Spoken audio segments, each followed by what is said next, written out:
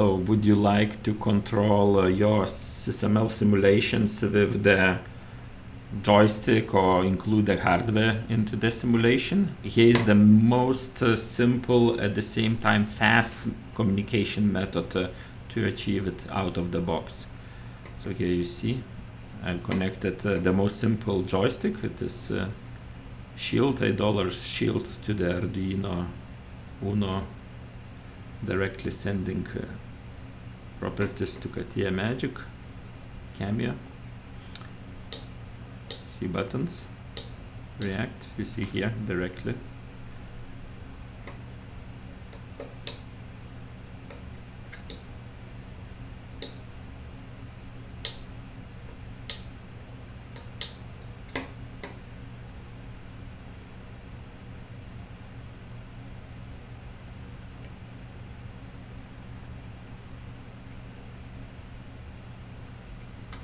You see how fast is this interface. Currently I'm running 100 milliseconds step size.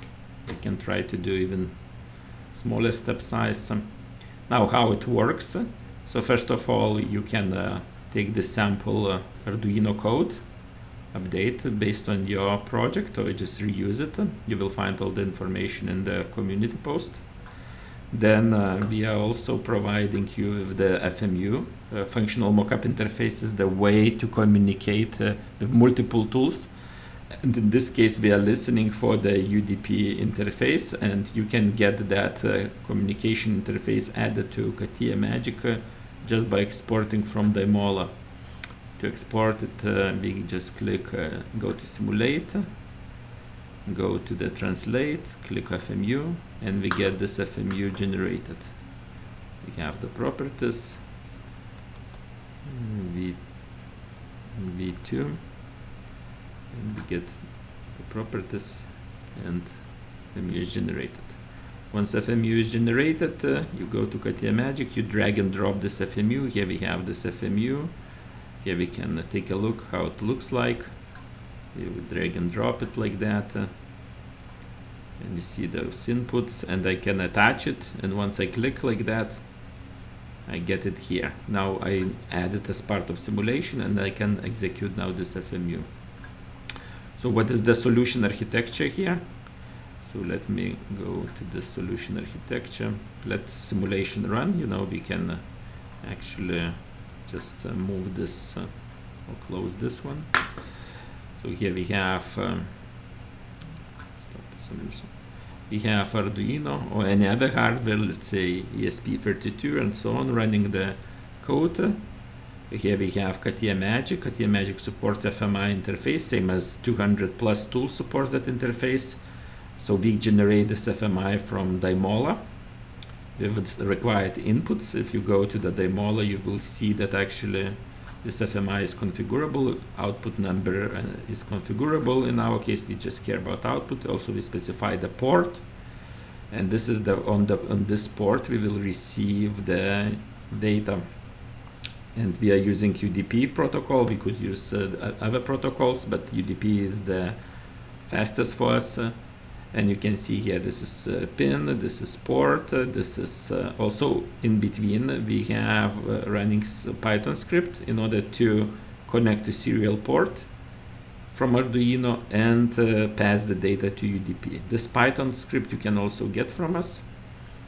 We'll find that in community. Here is the Python script. The Python script could be incorporated into the Arduino code, just it might require extra effort to add that code, but what it does is actually connects to the serial port again and translates the UDP signals on port on which FMU is listening. So as a result, we get Arduino sending 100 milliseconds delay data every 100 milliseconds. We have Python script at the same intervals reading for data, and then we have FMI with the step of 100 milliseconds and CATIA Magic running the same step, and you see here data is coming, so we can change layer here we see it in the camera. We'll put the camera here. You see the first number is the horizontal axis of this analog joystick. Second number is vertical axis, and then buttons, digital buttons. We convert transition between 0 and 1. So this is Python script running. So you execute that Python script. How to execute it? Pretty much like this. You just take it and say Python, name of the Python script, and that's it, and you run it. Starts running and reading data. So Arduino code is here. Python script is here. FMI, FMU generated from the Demola file is here, which you add to CATIA Magic, like this, and you get fast communication. This is really the fastest communication out of the box you can get. Why it is important? Because, for example, in this scenario with the joystick, you want to achieve that data would be not delayed when you control. So I want that it would be like smooth, right? So this is exactly what I achieve with this interface, and you see that we can click on pretty much any buttons at the same time, no problems with the interface. Again, we could try, 10 milliseconds, I haven't tried it, but this has potential to have even faster communication, and could be also bidirectional. So this code specifically is one single direction. We could have bidirectional interface. Now what you can do with it, so for example, let's take another sample here. We have this reactor sample.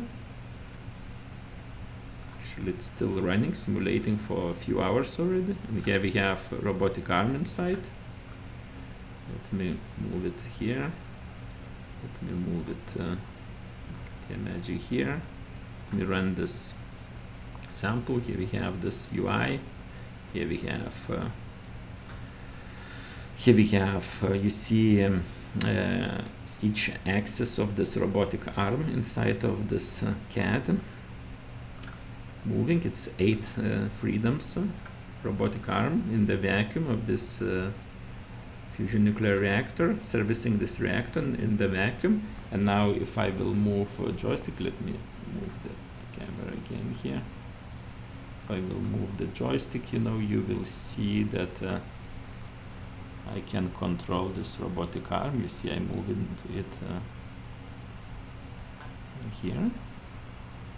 This is the first axis. I'm moving it, and then I can stop with buttons. I can stop each of those joints from moving. I can use the signals to stop, but also can use here just buttons.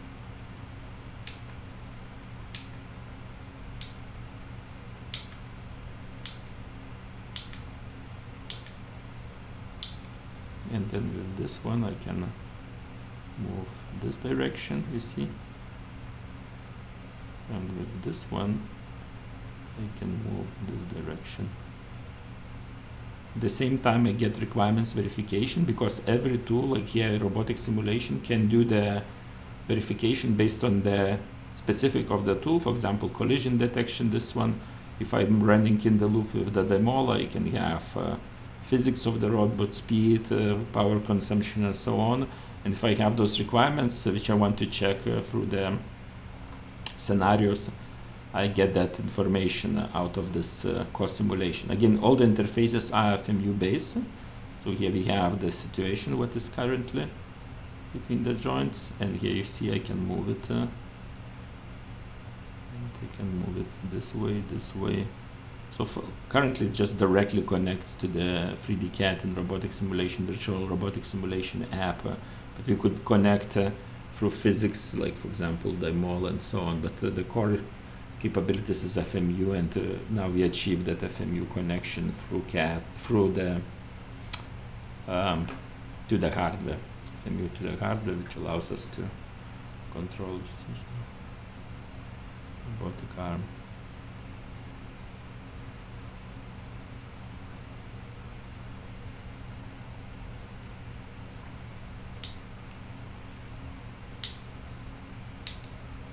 So all joints are moving, not all joints, but almost all joints are moving, and we can, you see here, rotate some of them and go to the required scenario, controlling manually.